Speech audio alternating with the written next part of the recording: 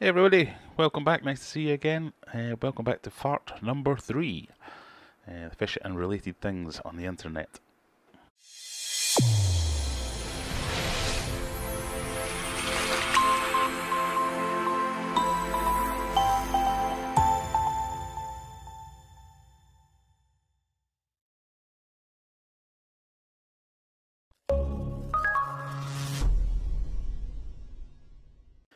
Now, I don't want to keep talking about this, but people keep mentioning it, and on my videos that I've got nothing to do with the king of DIY, I still get questions and accusations and support for the views that I've expressed before.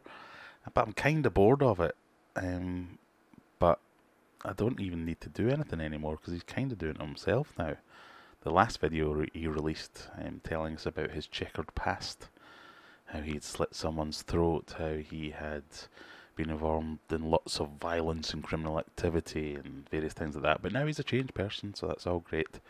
So I thought it'd be nice to do a video with a bit of a positive spin on that and say something nice about Joey rather than always hitting on him.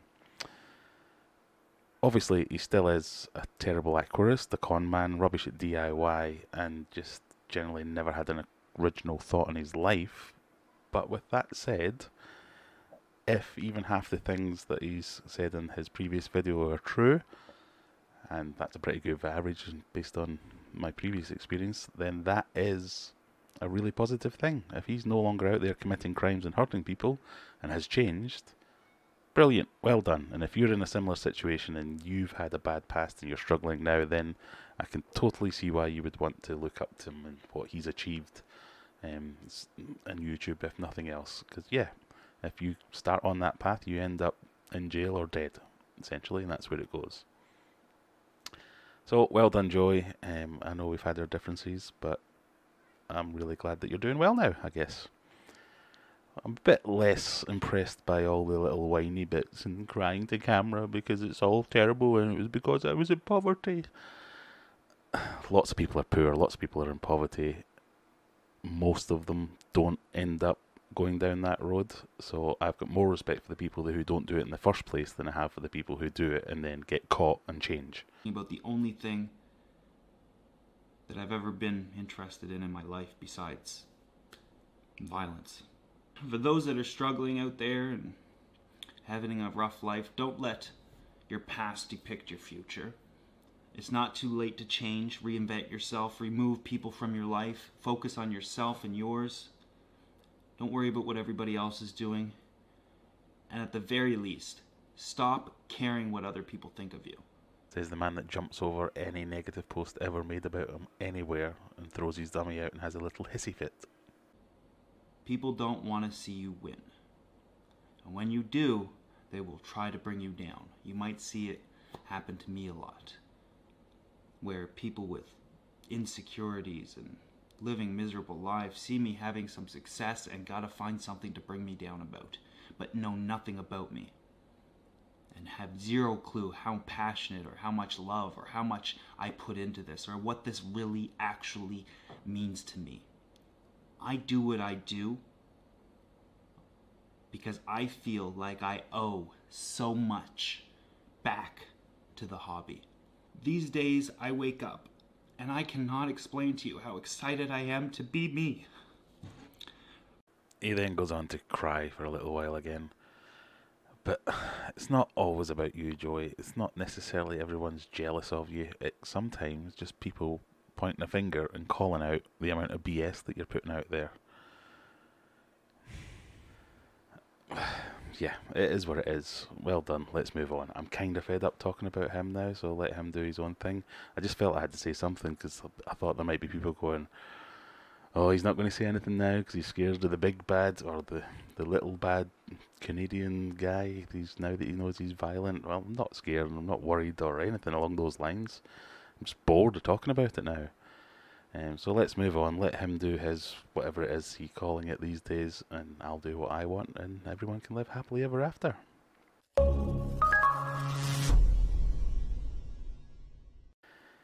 So now we have the section where I talk about some other channels you may or may not have seen, and if you haven't seen them, please go and check them out. Drop them a subscribe or a comment and a like. Tell them I sent you over to check them out. That would be good.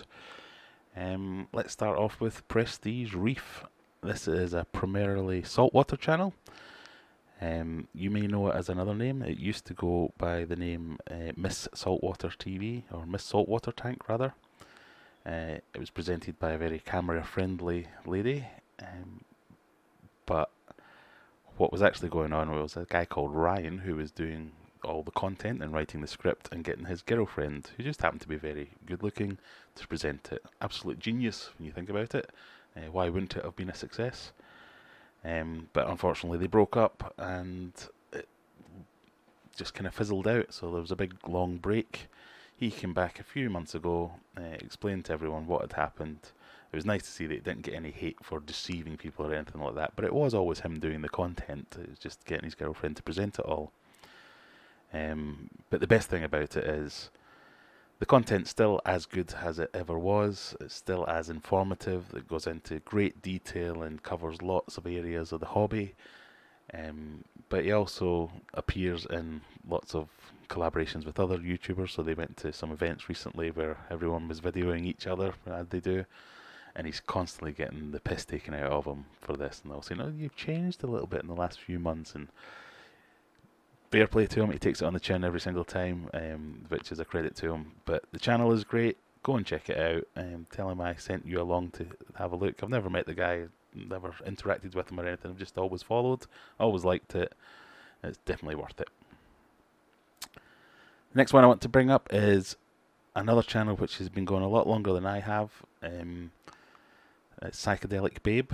She's another UK YouTuber who has been around for years, really community minded, does lots of unboxings, does freshwater, does saltwater, or did saltwater. Really prolific. But I remember when I was just getting started and I only had tiny amount of subs.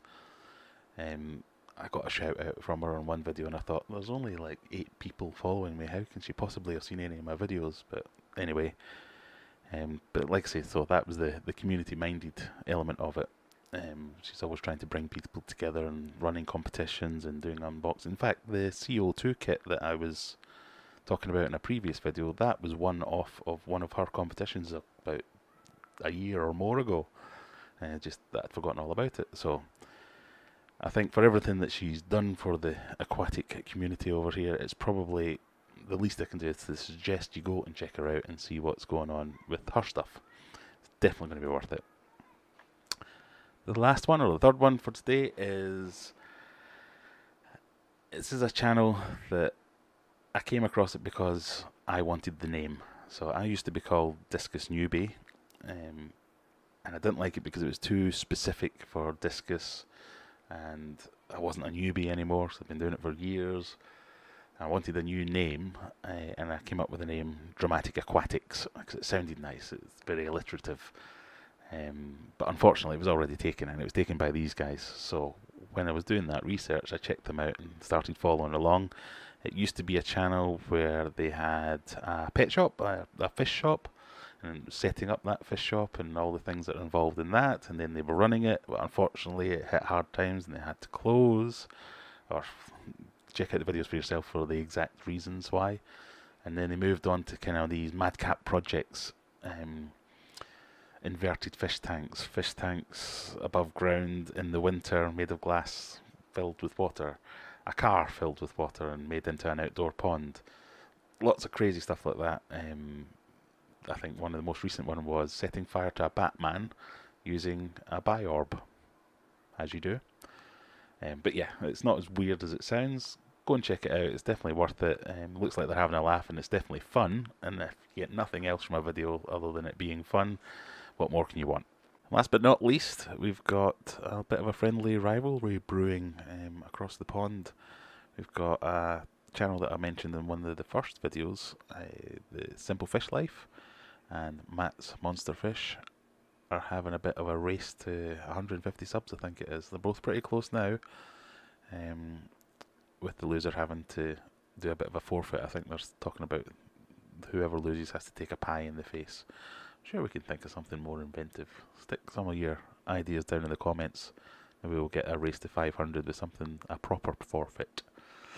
But yeah, check out those channels, support the one that you want to support. Obviously, I'm on Team UK, so I'm going to be supporting the Simple Fish Life, but you make your choice and give them your sub or check them out at the very least.